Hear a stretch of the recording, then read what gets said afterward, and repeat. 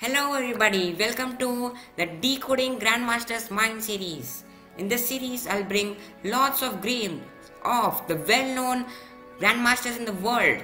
For today's episode, I have brought the game of the one and only Paul Morphy. So before going on to the game, if you are new to my channel and if you haven't subscribed it, then do take time to subscribe it and support me.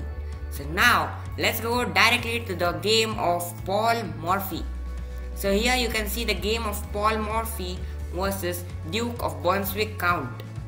It is only of 17 moves because Morphy outplayed Duke of Brunswick Count so well.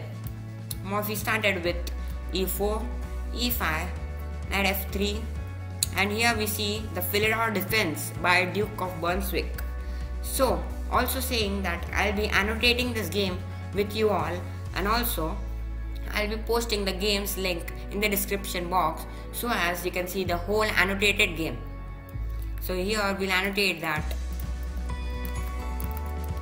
we can see the Philidor defense in the board, or we can say here we can see the Philidor defense on the board. Paul Morphy played d4, challenging the center. From here we can see Duke of Brunswick played bishop to g4. So many players also suggest that we shouldn't take out our bishops before our knight, because we know that our knight can go to these squares and take the center, not like this, like this. And this is the main square the knight has to go. This knight will go here. But for the bishop, we know that bishops have many squares to go. From here, let's say the bishop can go here, the bishop can come here, or the bishop can also come here. So the bishop has 3 moves, whereas the knight has only 1 move, which is the greatest move for the knight, which is this and this, controlling the center. So it is advised that we should go with the knight, because the bishop can go to 3 moves, and after the game, it can also be that if we have played bishop to g4, we have to retreat our bishop back to d7. So, but Duke of Brunswick directly played bishop to g4, because the idea was firstly to pin the knight. Yes, the bishop pins the knight to the queen, and also indirectly, can you see that the bishop to g4 moves put pressure on the d4 square. Why on the d4 square? Because you can see that the knight is the protector of the d4 square. And if we insert a null move from here, so it's black to play once again. So from here we can take the d4 square, d4 pawn.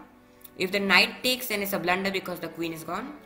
And if the queen takes it, let's say like this, then we take the knight, pawn takes it, and here we have doubled pawns. So this was the idea of Duke of Brunswick. So this is why he played bishop to g4. Paul Morphy replied with the move d captures e5, the pawn. So here we have the first question of the day. It is black to play, and you have to play like Duke of Brunswick. Can you play it? Yes. So from here we have 2 moves, d captures e5 as well as bishop captures knight, which is the great move. Mostly 90% of the people here would be telling that d captures e5 is the move, but this is a blunder, because from here it will continue with queen captures queen, king captures queen, and knight captures the pawn. Now white is a pawn up, and also it is attacking this f7 square, giving a fork like this, and also the bishop. So white is better here. So we'll annotate here and write white is completely better here, because white is a pawn up, as well as there are threats coming up, and also you can see the position, all the white pieces are coming here, threats coming up, and the pieces are also developing. So this is why pawn takes pawn was not a great choice. But first we had to take bishop captures knight. So after that queen captures knight and then pawn takes pawn. So this was the same which happened in Paul Morphy's game. But here when we analyze it, you can see that queen captures bishop is also a good move. But the great move is g captures bishop, because after pawn takes pawn, queen takes queen, king takes queen, and here we can see the move f4. If the pawn takes f4, then bishop takes it, and you can see 2 pawns are exchanged, but you can see black can't castle from here because it is once moved in the game. And also this lovely bishop has this diagonal, which it is very great in this diagonal. So from here I'll favor white, and if black doesn't take the pawn and defend it, like knight to c6, then also after pawn takes, knight takes, and after like this, after f4, white's position is good, not better, but it's good. And after knight to f6, pawn takes, knight takes. Here also there is a trap by white. You can see bishop coming to g2, attacking the knight, and also there is an x-ray on the b7 pawn. X-ray means that this knight will go somewhere, like say here, and then we can take the pawn. So the only move to defend this pawn to come here, so as to defend the knight as well as this pawn. But here comes the move b4, attacking this knight, and after the knight is moved, we can take this pawn by the bishop, and the rook is also lost here in the corner. So this was a great opportunity by Paul Morphy to take by the g pawn and not by the queen. But it's okay, queen takes bishop is also a great move. So after continuing, we will see pawn captures pawn, and here comes a good move by Paul Morphy, that is bishop to c4, attacking the f7 square by the bishop and by the queen. So first let's annotate here that g captures f3.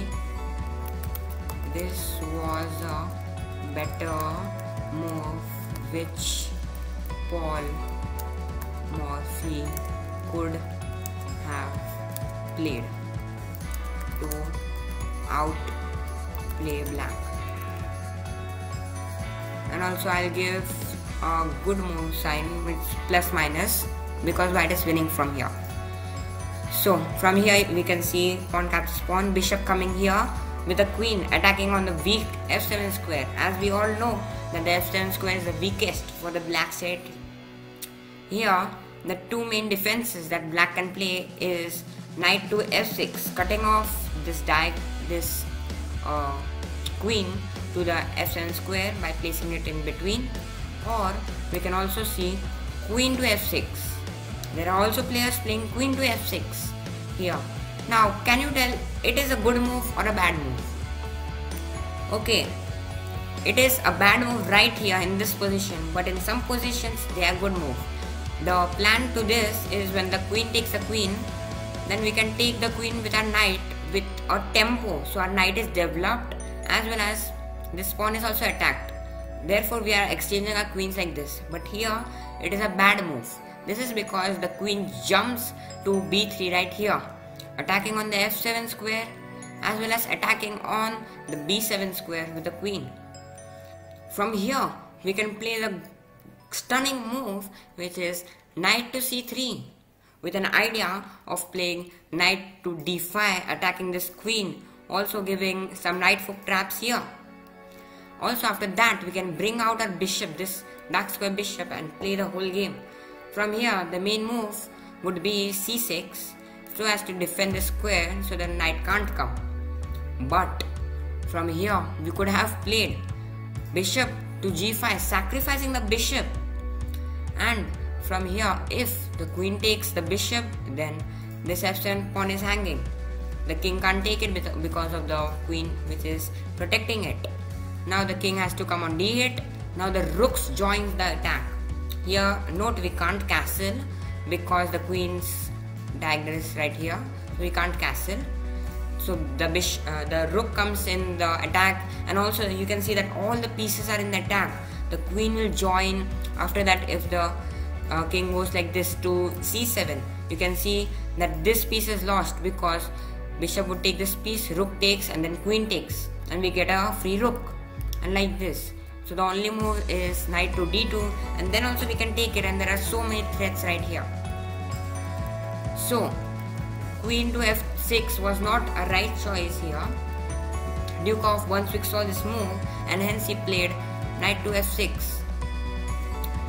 cutting off the square of the queen. From here, Paul Morphy continued with queen to b3 with a double attack on the b7 square as well as on the f7 square. Duke of Brunswick replied by queen to e7, and from here Paul Morphy played knight to c3, a good move with the same idea that first we'll pin this knight like this to the queen, and then we can play the move knight here to attack both the pieces. A good move, but the better move that is completely winning from here is, can you find it? Can you find it? The second question from here, can you find a better move from Paul Morphy's side, that is white, right here? Okay, let's see. From here, the main move is bishop captures f7 check, giving up the bishop. After this, we come to queen captures f7. From here, we'll take the b7 pawn by the queen. You can see this rook is trapped here. Only way to save this rook is some tactical things like the bishop can come here. I can see this because after this, if I take the rook, then castles is coming. After this, because castles leads to some threat to the queen, because the queen can't take this square, because the bishop is here, can't take this, can't come here, can't come here. So queen is sort of trapped. So this is not a great move, but after bishop coming here, we can play queen to c8, directly outplaying black, and the black king has to go to d7, e7, and this rook is hanging. So this was the golden opportunity of Paul Morphy to outplay Duke of Brunswick, but Paul Morphy missed it.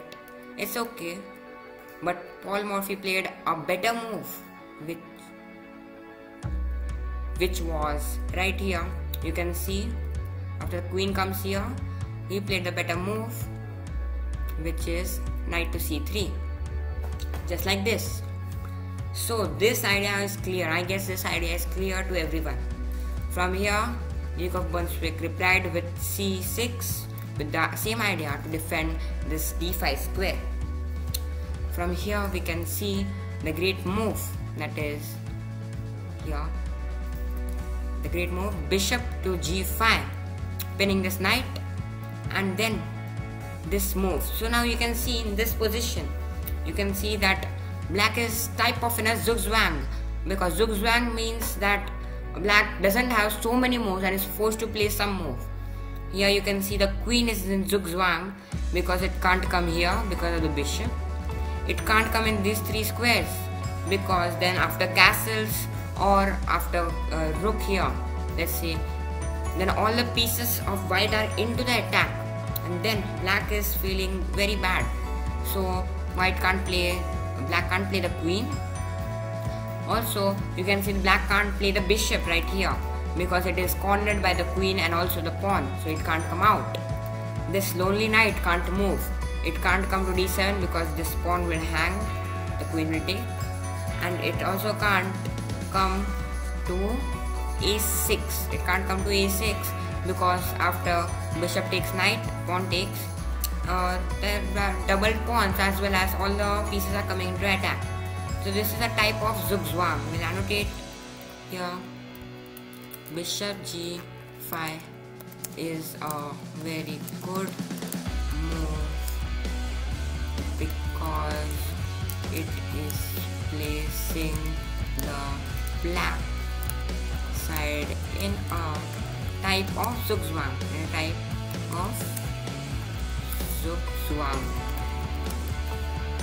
Okay. So it is a great move. I'll give it a good move exclamation mark.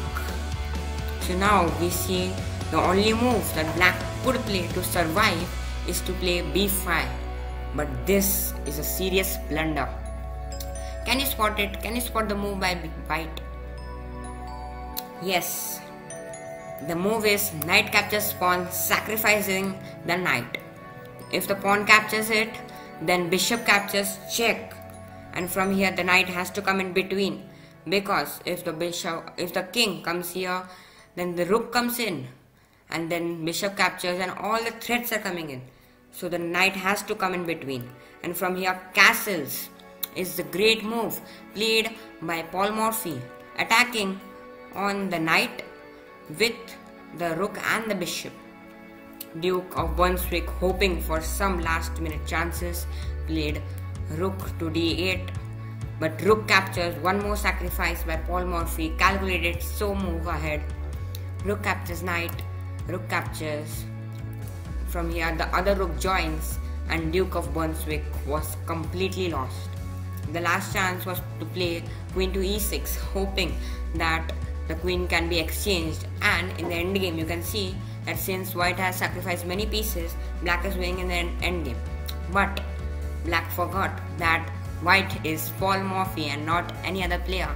So here came the second move, knight captures, and this is the final position, the final tactic which I would like to give you for the day. If you find this, then you are just like Paul Morphy. Can you find it? So the move that I like the most from here is queen to b8 with a check, giving up the queen by the knight can take the queen, because the king can't go anywhere. It can't come here, it can't come here, because the bishop is there taking this diagonal. The knight captures the queen, and here comes the last move, rook to d8, and it's a lovely checkmate by Paul Morphy. So going behind, I'll annotate this move and we'll write this was the final nail on the coffin by hammered by the great one and only Paul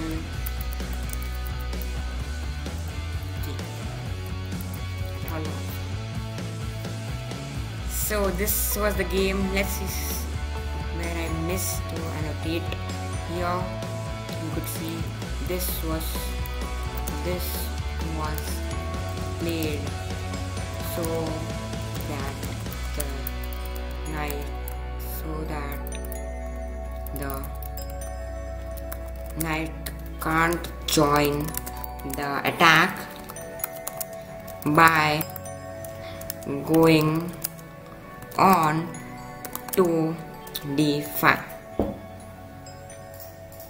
Also, there are many variations in the game between that we covered that Paul Morphy could have played, but this was the lovely variation from e4, from the Philidor defense to the rook d8 checkmate was the entire game of Paul Morphy with Duke of Brunswick.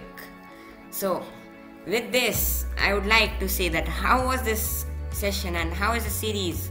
Did you like it? Comment in the comment section. And also this entire game with the entire, also many annotations are left to do. I'll do it, and the entire game with the link, I'll be pasting it in the description box. And also I'll be putting medals in between where there are questions by me asked to you, so you can practice it very nicely. So with this, I'll say 2 words to end my lecture today. Stay safe and play chess. Goodbye.